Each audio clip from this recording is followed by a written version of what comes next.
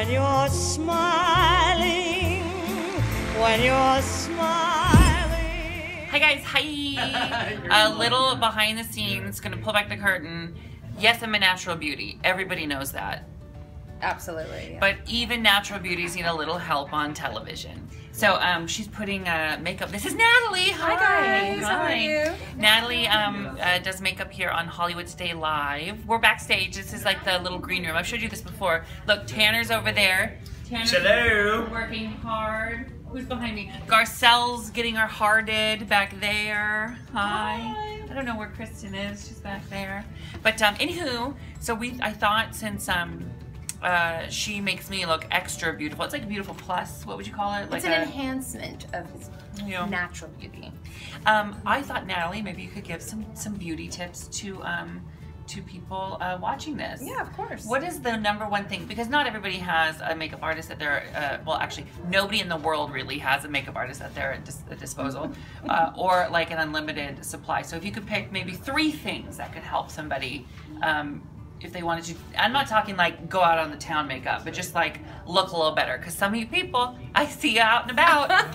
Need a little help? You can use a little concealer under here, I'm just saying. Well, I definitely think it starts with good skin. So make sure and wash your face, sunscreen every day. Take off your makeup at night, definitely every time. SPF. Before you go. SPF, yes. SPF. Yes. What now, UVA. Brandon? Brandon's back there. Go ahead and say it. What? I want to know what products. Oh, if she you has wanna know any what any specifics. It depends on your skin type and what you're looking for. If you're looking for, if you're looking for something for oily skin or for mature skin, it's always nice. Coconut oil is a really good go-to if you're wanting to remove makeup quickly and naturally. That's a good what? one. Really? Coconut oil is great.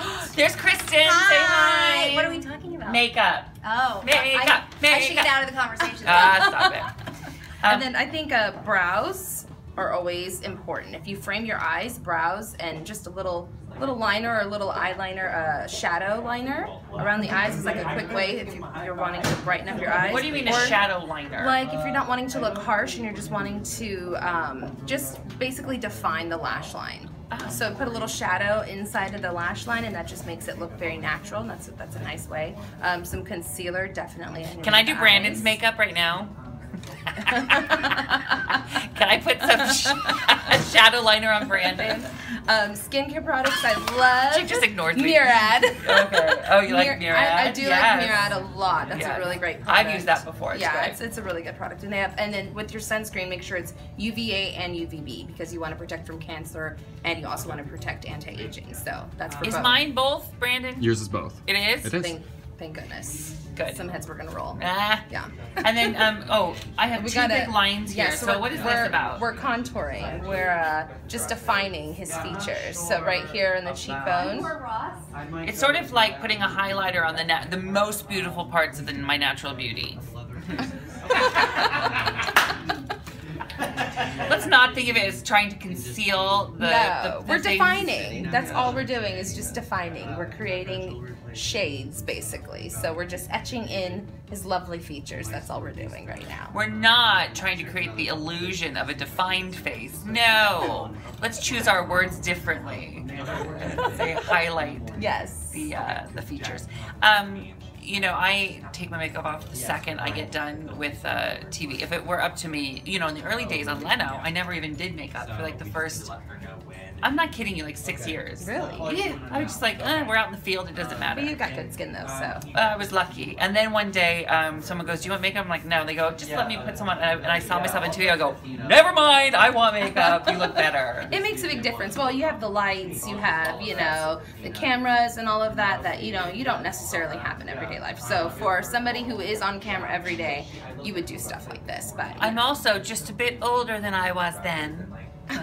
27, 28 now? 27 or 20, yeah. And I think, your eyes disappear if you don't have makeup on. Absolutely, like everything sort of blends together. Yeah, you can look washed out with like the harsh lighting and stuff like that. So you gotta have color. So Natalie, give everyday tips. Now, give me a tip if you've got a date or you've got a function or something to go to. Like, if 5 minutes, what can you do? 5 minutes. Make sure your skin looks good. Your skin is on point. And if you're on a date, I like to do more like lip gloss or something light because in case you want to smooch a little bit, then you don't, So don't do a bold red lip? You can, but you know, maybe first date you could do a bold red lip. Second date, if you're planning on doing some kissing, then or some maybe lip you gloss. wait till the third, darling. No, Whoa, not if look you're at me. her. What is going on with you? Are you dating? Thanks, Tanner. Dating, but nothing successful yet. Yeah.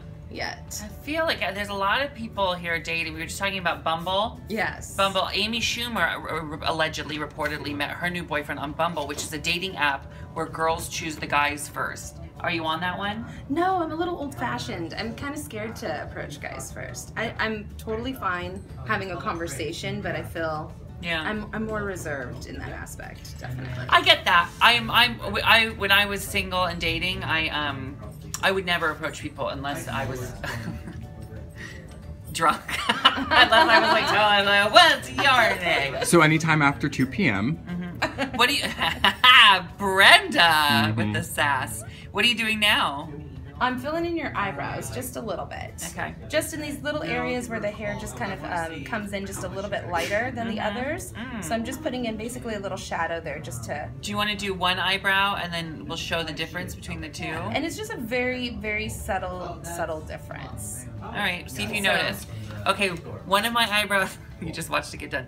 One of my eyebrows has it, and which one do you think? It's this one. You can tell. Can you tell? You can. Yeah.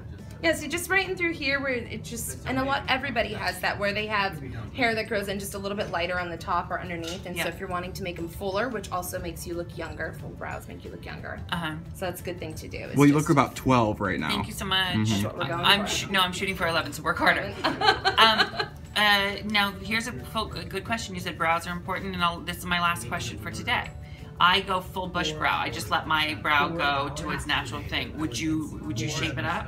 You have really good brows because he has a good arch and everything like that. So I don't think that you necessarily need to be. You already have a good shape. So there's really... This brings me back to my original point. A natural beauty. You know, some people have to work at it. Some people have surgery. Not this one. Some people have to really do some drastic things to just be presentable. I'm blessed. All right. About 3 more hours of this and I'll be good to go.